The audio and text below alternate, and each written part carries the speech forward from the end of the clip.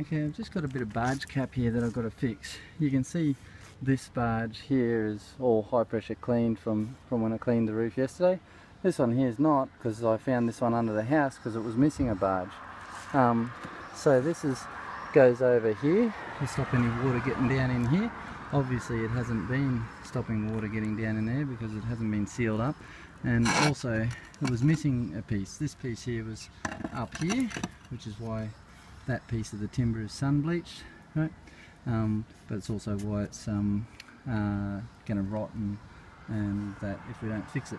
But so they had this bit up here, and they obviously didn't have another barge. I don't know where the other one went. It's not down in the garden, so but we're going to nail this back on down here where it's supposed to be and bed it in, and then put the other ones in. So I'll let you know what it looks like when it's done.